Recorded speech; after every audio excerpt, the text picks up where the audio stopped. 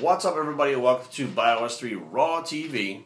Today we're going to talk a little bit about touch-up training. Okay, this is a new phenomena, or it's a new labeled phenomena, and it's coming around a lot more. I'm seeing it more and more. The other day I was in the gym, and I had this individual say, "Well, you know, I did chest and tris, and I only didn't finish tris, so I'm going to train 2 clients and then finish them off later on." And he walked away, and I was like, "What do you finish? What? Finish them off? It doesn't work that way." And to understand why it doesn't work that way, you need to understand how recovery works and how the body recovers and how the body works. And when I hear stuff like this, it boggles my mind because I'm like, you're going to go train clients. You don't even understand how the muscle in your body after you stimulate it works. You should have that basic concept down before you train anybody or start working as a personal trainer. So without further ado, here's why touch-up training doesn't make any sense. And by the way, they didn't do touch-up training back in the day because people like Mike Mentzer was putting out information that made it very clear as to why it wouldn't work. And, well, let's back up. Let's go into the recovery thing first, okay? So you go train a body part. So let's say it's triceps.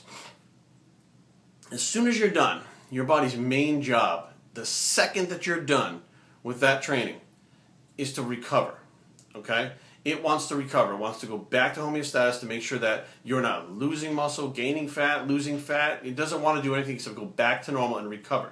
Now, after you've given it the stimulation to increase the muscle mass, it now then needs to adapt to get bigger and stronger for the next training stimulus. Okay, and that takes place after recovery. After the recovery takes place, the supercompensation takes place to where your body actually has a signal that says, this is going to happen again tomorrow. And what I want to do is make it easier tomorrow. And this is your brain talking to the rest of your body. I want to make it easier when we do this the next time.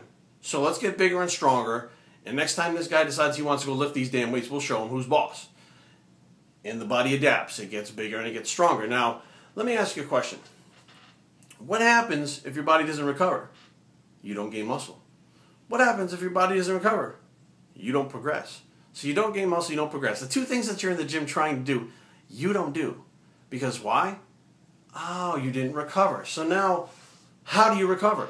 You stay out of the gym. Which means if you hit that set of triceps that didn't finish, you're actually better off not coming back to touch them up and not doing anything and letting the body recover.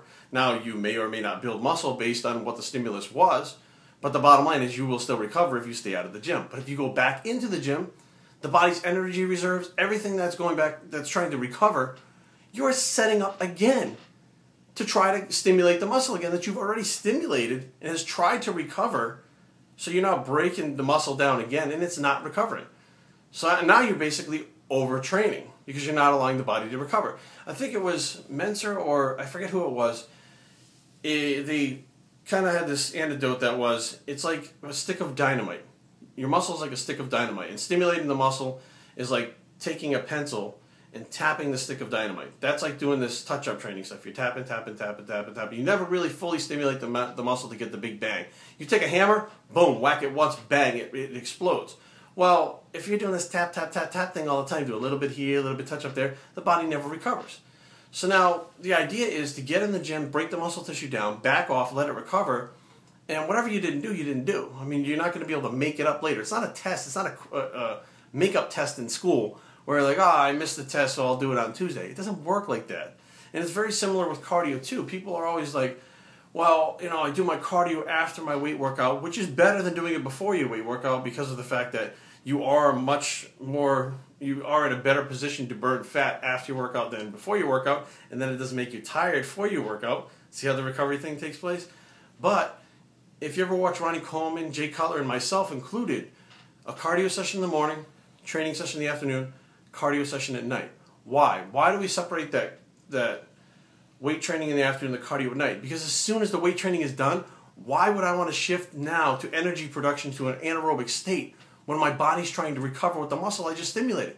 Doesn't it make much more sense to let the muscle recover that you just stimulated in the gym and come back later on to break those energy reserves down again to go into an aerobic state to break down body fat while you let the muscle recover? That's why it's so important to recover, because you're going to maintain your muscle mass while you're dieting, okay? Or if you're, well, you shouldn't be doing that much cardio if you're not dieting, but the bottom line is it all bases around recovery, and this touch-up training and in these other things like these multiple sets or whatever throughout the day. Alright, the camera shut off because I ran out of room on the camera. But I was done anyway, so we're just going to do the outro.